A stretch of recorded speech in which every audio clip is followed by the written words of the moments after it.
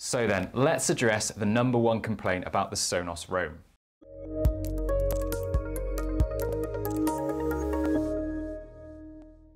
Hi guys, it's Jonathan from Smart Home Sounds here, home audio visual retailer based in the UK, and today we're going to be covering the #1 complaint about the Sonos Roam portable speaker. Now the Roam has been out for a fair few months now, so we've had a good amount of time to gather a significant amount of feedback from our customers and from you guys in our YouTube community. While the vast majority are really happy with their Roam and it has been a successful new product for Sonos, there is one gripe that we've seen come up a couple of times that we just want to address. Now, whether you're watching because you've got a Roam and you're having issues, or because you're considering the Roam and you're doing some in-depth research, I hope this video helps clear things up for you. If you are considering the Roam, we do have a full in-depth review on our channel, which I'd highly recommend checking out. We've put it through its paces. Also, while you're here, it would be great if you consider subscribing. I know 95% of you guys are watching and aren't subscribed. We see the stats. So if you are a fan of all things tech and entertainment like us, we would love for you to join our community for more reviews, comparisons, and the latest news in the AV industry, as well as sort of honest videos like this one. Okay, that's enough about us. Let's get into the video. So the #1 complaint that we've heard about the Sonos Roam is that the Roam will automatically wake up when in sleep mode when you open the Sonos app, and occasionally for other reasons too, which is leading to an unexpected battery drain. Now, if we take it back a bit, Sonos is a home sound system, so it's designed to be seamless and simple for everyone to use. And the Sonos Roam is their latest portable speaker offering both Wi-Fi and Bluetooth control. So that means that this is not just a portable speaker, but it can become part of your Sonos home ecosystem. In fact, that is one of its key selling points. However, as a result of that integration, the Roam has certain functionalities which people are perhaps not expecting. So when you're at home and the Roam is connected via Wi-Fi, it will automatically go into sleep mode when left idle after a few minutes. Now, sleep mode, Sonos claim, reduces the battery usage. It also disables the top panel controls, and it can help the Roam's battery last up to 10 days. However, the Roam will wake itself back up from sleep mode under certain circumstances, for example, when you open the Sonos app, or when it checks for updates, things like that. And this will have an impact on the battery. Now, because of this, some users are unexpectedly coming back to their Roam after a period of time and finding that the battery has decreased more than they would have expected in sleep mode. Now, the reason the Roam wakes up like this is a specific design functionality that Sonos have added, which comes back to the Roam fitting in with your home ecosystem.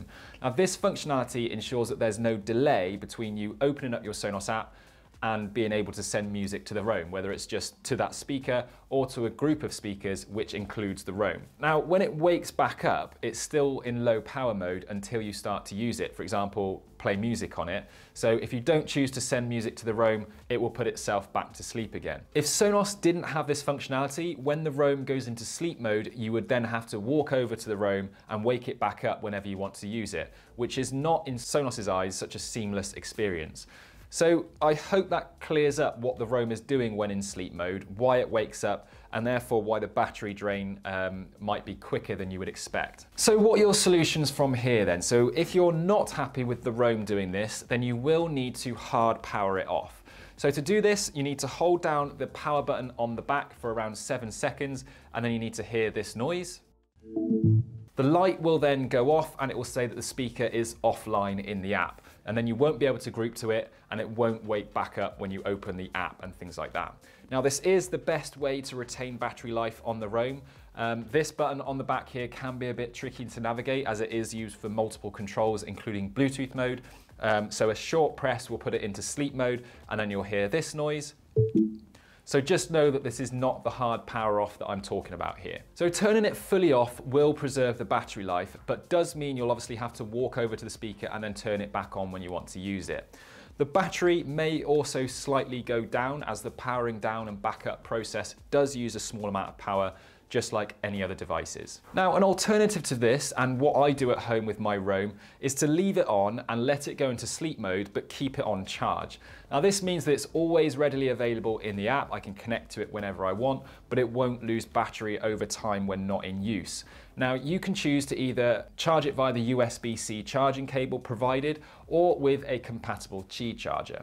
And one thing which does need highlighting here is that you can't just use any plug to charge the Roam. For example, the standard Apple iPhone plug is not powerful enough. It needs to be a 5-volt, 2-amp or 10-watt charger to ensure the Roam charges properly. Now, once charged to 100%, you can leave the Roam on charge and it will change to trickle charging, which preserves the speaker's battery. Now, Sonos have said that this won't affect the battery life in the long term, so don't worry about any long-term issues by leaving it on charge. This essentially enables you to keep the Roam docked in one spot in your home as part of your ecosystem and make sure it'll be nice and charged up when you want to take it out and about with you or into the bathroom for your shower performances. Now, I don't do that. Of course, the final option would be just to leave the Roam off charge and then let it go into sleep mode, wake it up when activated, and just be aware though that the battery might need charging up before you go out on a trip, for example.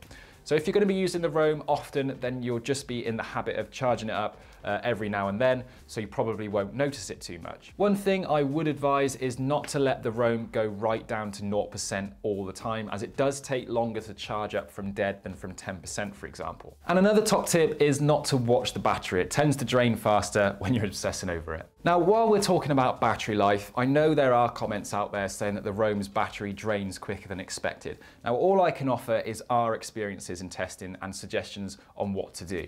So for us, we tested the Roam playing music at 50% volume and it lasted for about 12 hours and 39 minutes, which is considerably longer than the 10 hours that Sonos state in the spec.